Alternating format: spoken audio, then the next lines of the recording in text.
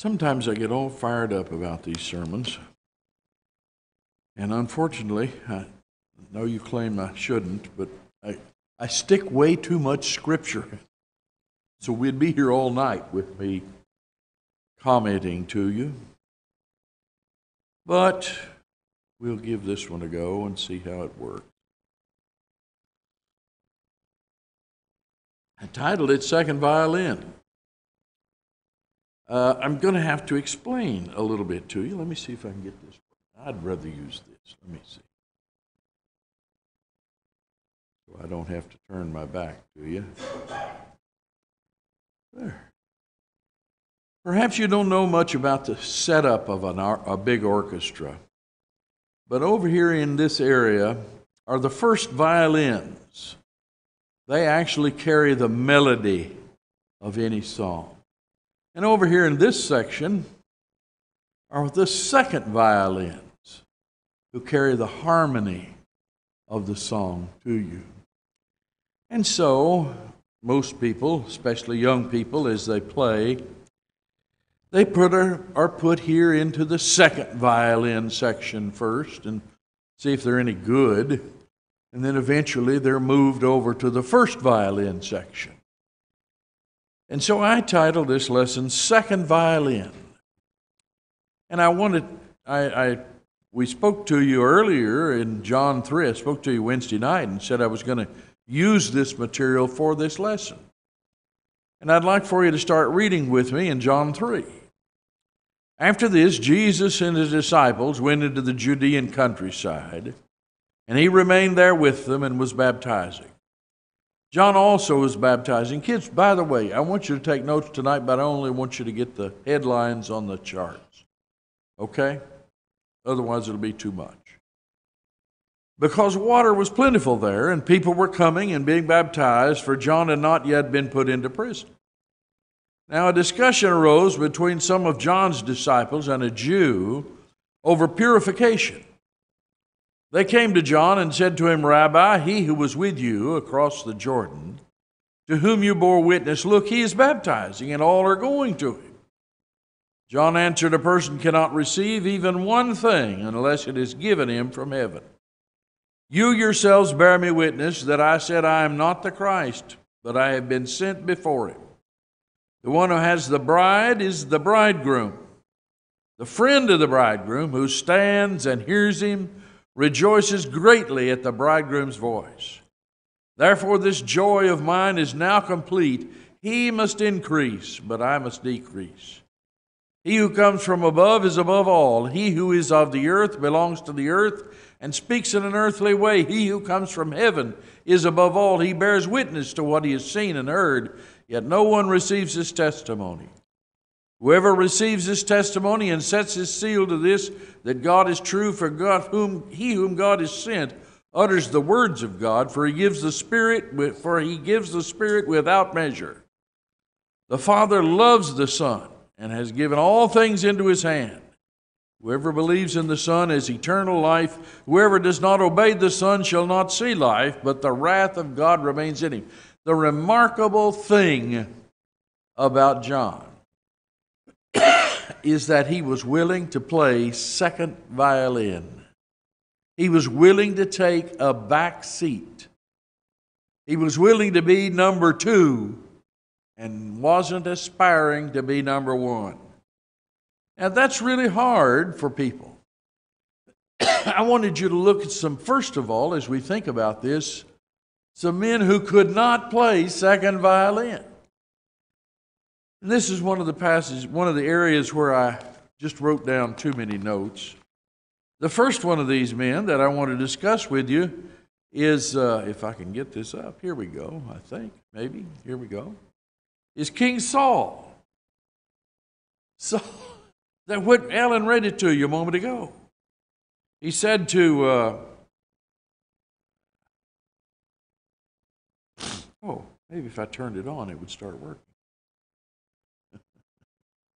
He said to his son Jonathan, he said, we've got to do away with David because otherwise he's going to take away our place and our nation.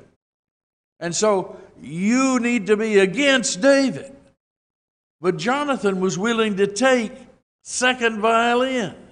He was willing to take a back seat. Saul wasn't. His pride wouldn't let him do it.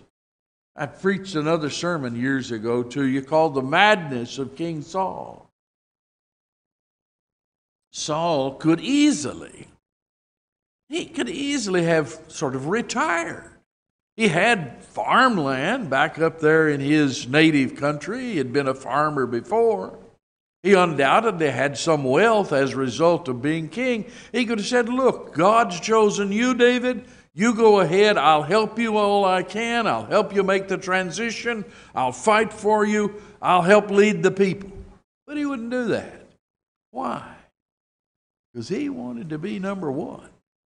And he couldn't take the lower position at all. You know, we also read of a fellow in the New Testament who had the same thing. It's over in 3 John, where John says, I wrote unto the church, but Diotrephes, who loveth to have the preeminence among them, receiveth us not.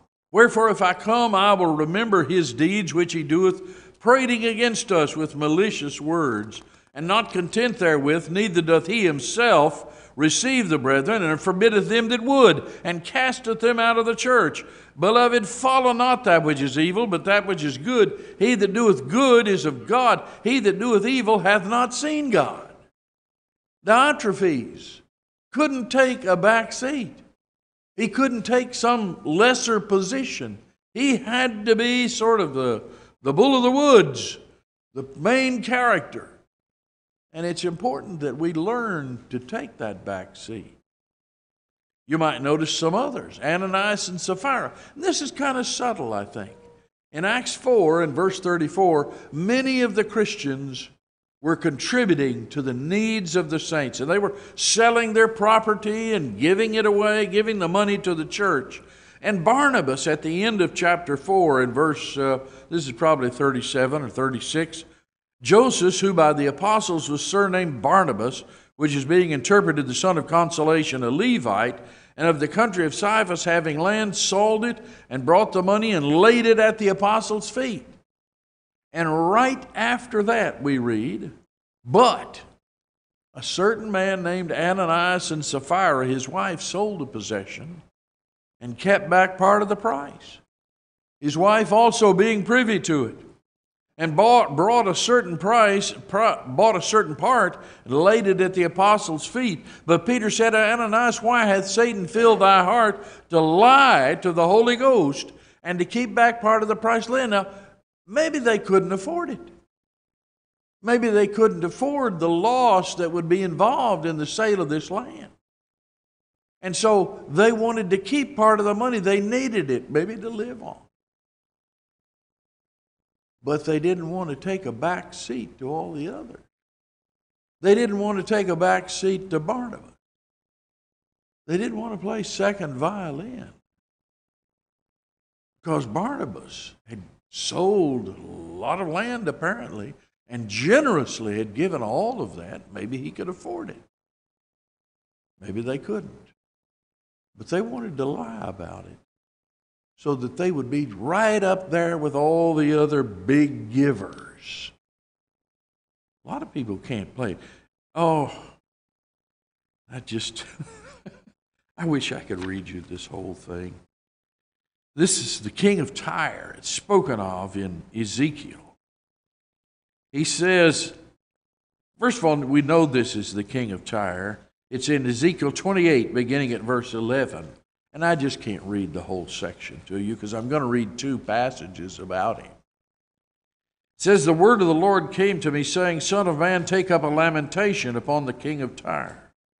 Thus saith the Lord of God, thou sealest up the sum, full of wisdom and perfect in beauty. Thou hast been in Eden, the garden of God. Every precious stone was thy covering.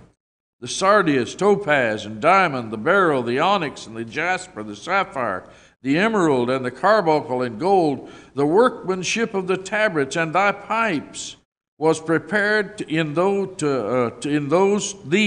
day that thou wast created. Thou art the anointed cherub that covereth. And I have set thee so thou wast on the holy mountain of God. Said, I set you up. But he failed God. He couldn't give up his position. He persecuted the Israelites, fought against them. He just couldn't take a second position. The same thing is talked about in Isaiah, the 14th chapter, as it speaks of Tyre and its pride. They just couldn't go underneath. You might think of Caiaphas in the New Testament. Don't you remember what he said in John 11, verse 45 beginning? This is after the resurrection of Lazarus. When you can imagine it was a tremendously popular event. Everybody wanted to talk to Lazarus. He had been raised from the dead. He'd been dead 3 days. So, then many of the Jews which came to Mary and had seen the things which Jesus did believed on him. But some of them went their ways to the Pharisees and told them what things Jesus had done. Then gathered the chief priests and the Pharisees a council and said, What do we? For this man doeth many miracles. Now they knew he was doing miracles. They knew he was from God. John 3 says they knew it. If we let him have alone, all men will believe on him. Oh my goodness. We won't be popular. He'll be popular. Do you know how many people have erred and sinned out of a desire to be popular and the most popular? And the Romans shall come and take away both our place and nation. These men would still have been wealthy. They would have still been influential. People would have still listened to them.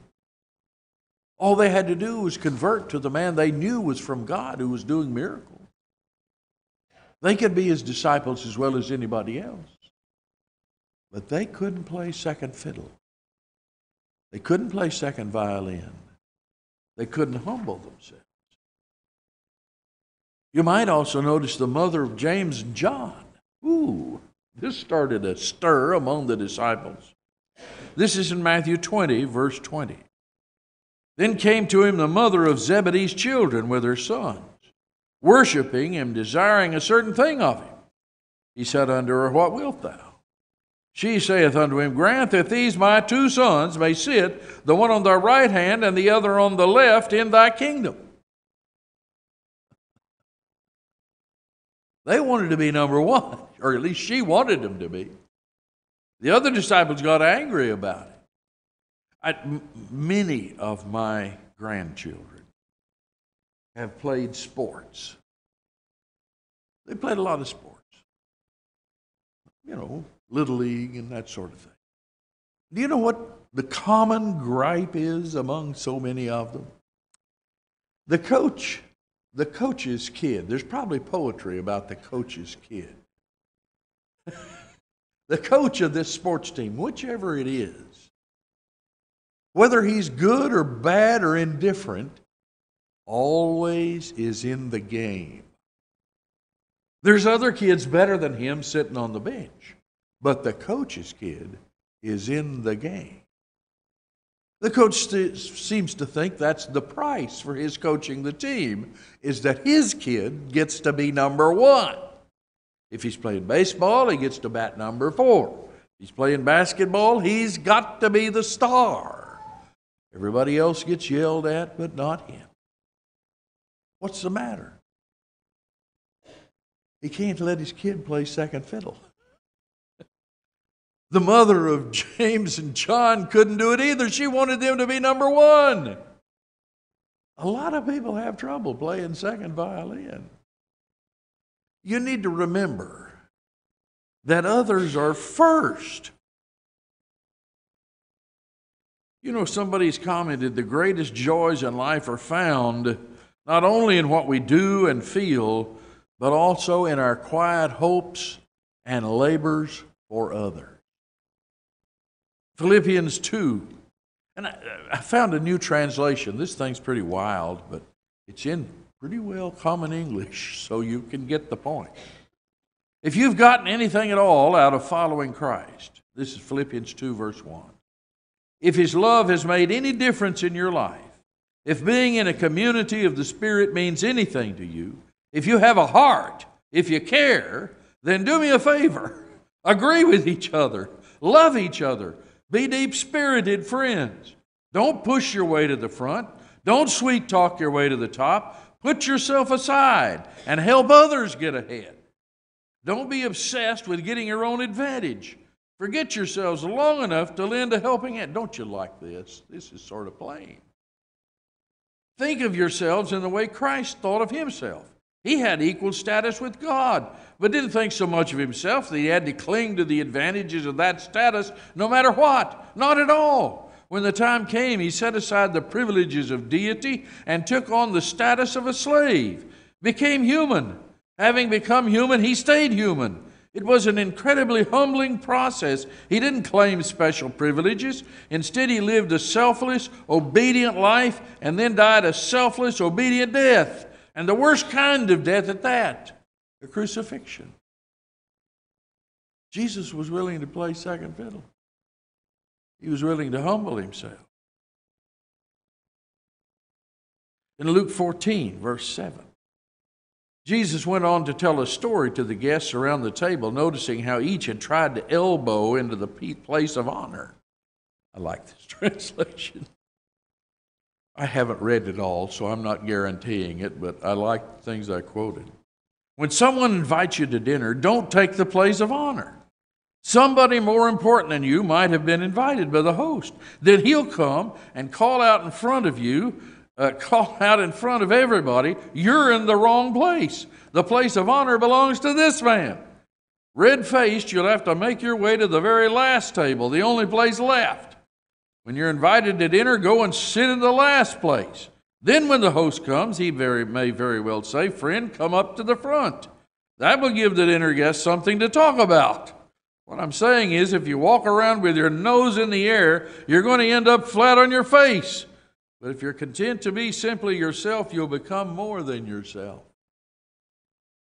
You have to learn how to play second fiddle. 1 Corinthians 13, verse 4. Ooh, this is good. Love never gives up. Love cares more for others than for self. Love doesn't want what it doesn't have. Love doesn't strut.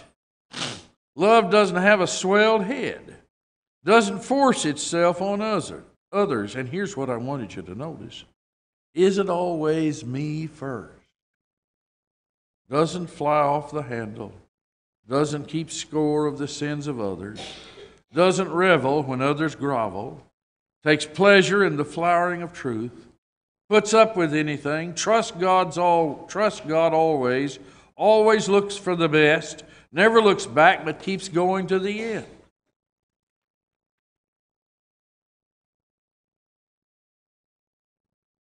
Oh, I meant to put this up here so you could read along with me. I'm sorry. You need to be content to help and encourage people.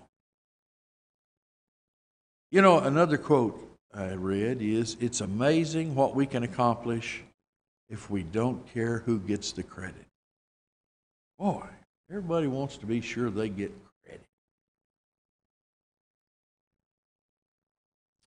In Romans 16, verse 3 and 4, greet Priscilla and Aquila, my helpers in Christ Jesus, who have for my life laid down their own necks, unto whom not only I give thanks, but also all the churches of the Gentiles, my helpers. Now, since you're in Romans 16, look at how many times he says that. In verse 9, salute Urbane, our helper in Christ. In verse 21, Timotheus, my work fellow. Now, by the way, that's the same word. And Lucius and Jason and Sosipater, my kinsmen, salute you. In 1 Corinthians 3, verse 6, he says, I've planted, Apollos watered, but God gave the increase. Neither is he that planteth anything, neither he that watereth, but God that giveth the increase. Now he that planteth and he that watereth are one, and every man shall receive his own reward according to his own labor. We are laborers together with God. You're God's building. You're God's husbandry. You're God's building. Look with me in 3 John. No, I'm here. I'm good. I've planted. Oh, I read you that. Let's look at 3 John 1. Beloved, thou doest faithfully whatever thou doest to the brethren and to strangers, which have borne witness of thy charity before the church, whom if thou bring forward on their journey after a godly sort, thou shalt do well. Because that for his name's sake they went forth, taking nothing of the Gentiles. We ought to receive such, that we might be fellow helpers to the truth. We have an obligation to help others, to encourage them. Are we doing it? Or are we all about me first? You know, being second violin takes as much practice, takes as much diligence. You go through the same lessons, the same exercises, the same years of playing as the people playing first violin. It's the same. Somebody said second violinists are first-class musicians. Don't lose sight of that. I played violin when I was young. It was a great joy. I had a wonderful teacher. And when I got to high school in the 9th grade, we had 9 through 12 in my high school, I got to play in an orchestra. It was wonderful to have an orchestra playing around you and be in the middle of it. I don't know about bands. Jonathan can tell you about that. But have an orchestra playing around you and to hear that music vibrating through your very bones is wonderful. I played second violin, and it was still wonderful. Unfortunately, my folks moved my 10th year, and I had to give up my musical career. Another quote, playing second fiddle may connote being second best, but the preparation for playing first and second violin is exactly the same. I want to read a poem to you. I'm going to read a couple poems tonight, so be patient with me. This is by John Milton. You'll notice nobody ever quotes this poem except the last 2 verses, and you'll be aware of it. Milton went blind, I think at the age of 23. And he says, this is on his blindness. I don't think he titled it that. It was just a title for him in the next century.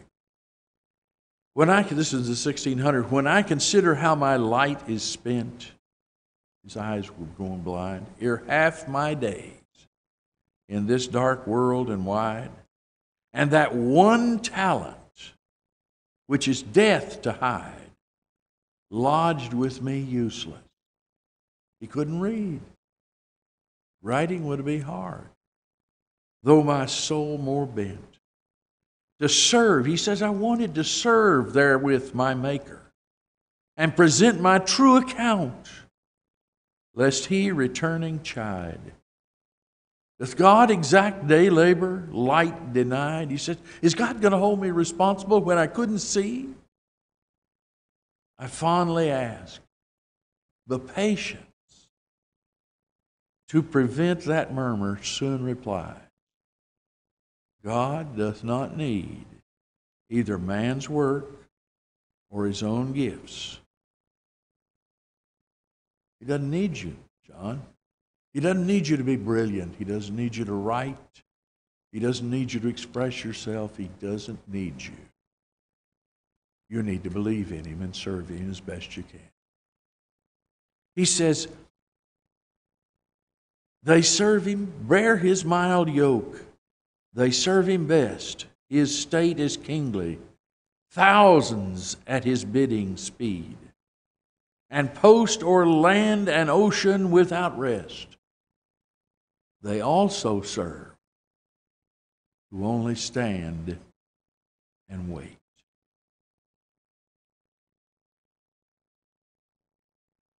You can be second best. You can be blind and be God's servant. You can be blind and believe in Him and do your best. You know, we spoke about the importance of opportunities. You know, your opportunities may get limited. Your abilities may be limited. But you can still be a servant. In 1 Samuel 30, I'm just not going to read all this. You can start at verse 16. David has been in battle. They've attacked his home, his family. They've carried away a bunch of their wives and children, and he's fighting about it. It says in verse 17, David smote them from the twilight even to the evening of the next day. That was about 24 hours they were in battle. And there escaped not a man of them, save 400 young men, which rode upon camels and fled. And David recovered all that the Amalekites had carried away. And David rescued his 2 wives. And there was nothing lacking to them, neither small nor great, nor sons nor daughters, neither spoil nor anything that they had taken to them. David recovered all. But they had fought so long that he had to pursue them. And some of the men were so exhausted they couldn't go.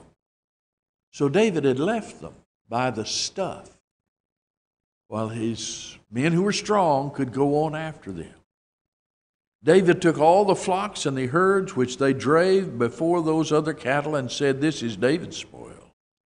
And David came to the 200 men, which were so faint that they could not follow David, whom they had made also to abide at the brook Besor.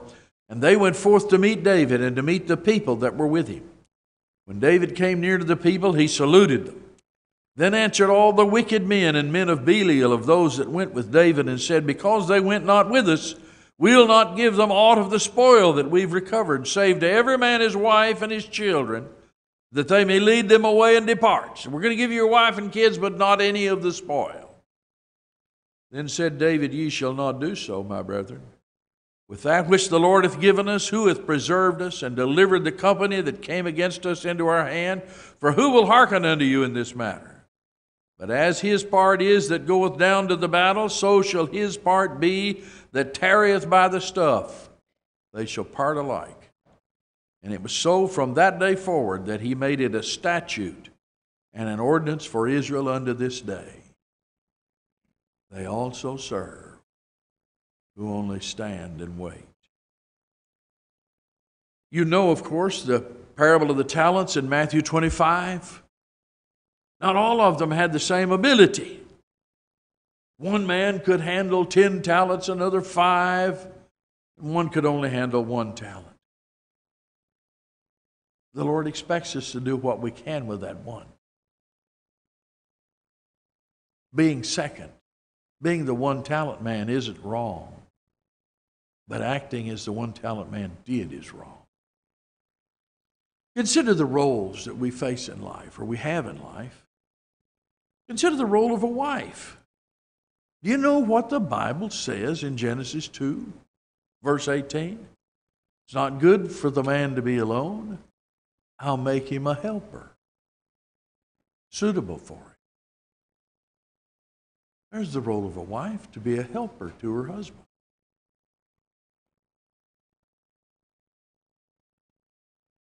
Is that a bad thing? You know, that's gotten to where it seems like a bad thing these days to play second fiddle to your husband.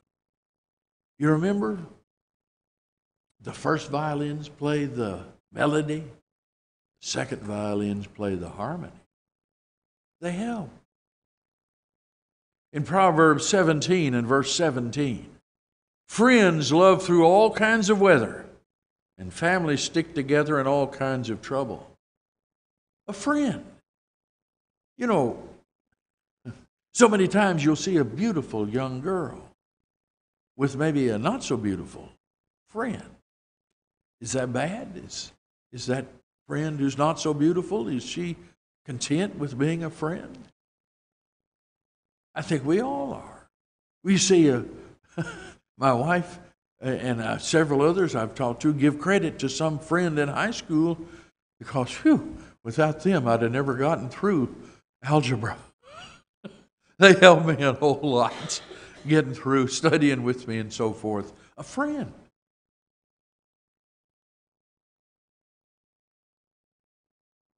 What about being a disciple?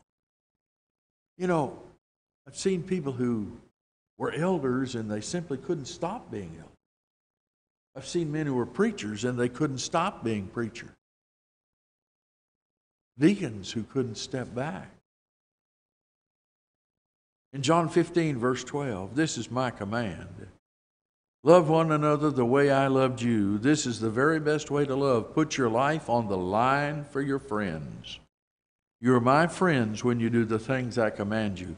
I am no longer calling you servants, because servants don't understand what their master is thinking and planning. No, I've named you friends, because I've let you in on everything I've heard from my Father.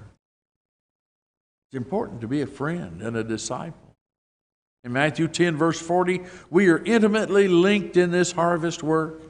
Anyone who accepts what you do accepts me, the one who sent me. Anyone who accepts what I do accepts my Father who sent me.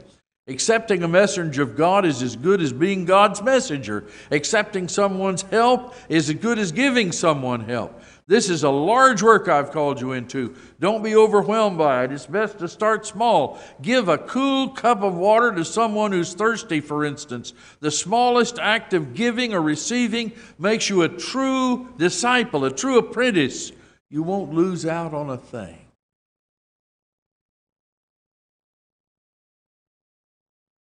In Luke 6, in verse 37, this is that translation I mentioned.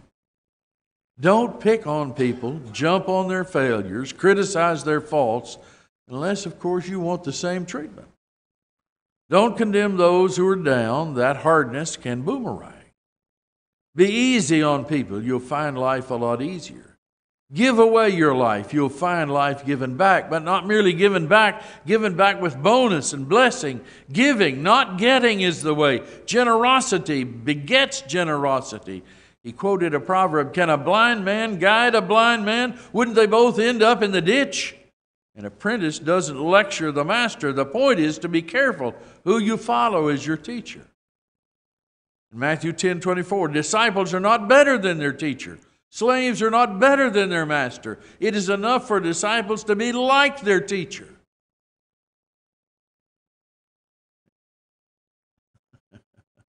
And for slaves to be like their master. My mother always quoted a proverb to me to keep me humble. Most of the women in my life have spent their life trying to keep me humble, which is probably with varying degrees of success. But my mother always said, a stream cannot rise above its source. Just remember that, John. Are you willing to be a disciple? Not the head, not the leader, just a disciple. Luke 17, which of you, verse 7, which of you having a servant plowing or feeding cattle will say unto him, bye-bye, when he's come from the field, go and sit down to meat? And will not rather say unto him, make ready wherewith I may sup, and gird thyself and serve me, till I've eaten and drunken. And then in verse 10, so likewise ye, when ye shall have done all those things which are commanded you, say, we are unprofitable servants. We have done that which was our duty to do. What about being an ambassador? Let's move on to that just a little bit. In 2 Corinthians 5, he says, now then, we are ambassadors for Christ, as though God did beseech you by us. Now let's get this picture. You're not Christ. You didn't die for us. You're an ambassador. You're playing second fiddle. The ambassador that we send overseas to this country or that country, he doesn't get to act on his own. He gets to act as he's instructed, usually by the State Department. he has to seek instruction on all of his behavior with this other country.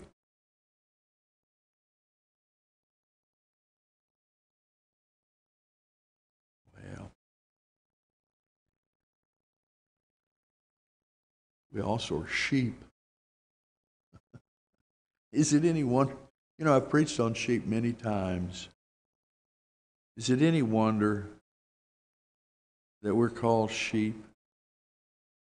Sheep they're not lions, they're not tigers, they're not even rams, they're just sheep. Docile, easily led, easily confused. We're sheep. Can you serve the Lord and realize you're just the sheep of his pasture? The sheep that are scattered and need to be gathered. In 2 Peter 5, verse 5, you who are younger must follow your leaders. But all of you, leaders and followers alike, are to be down to earth with each other, for God has had it with the proud and takes delight in just plain people. So be content with who you are and don't put on airs. God's strong hand is on you. He'll promote you at the right time. Live carefree before God. He is most careful with you.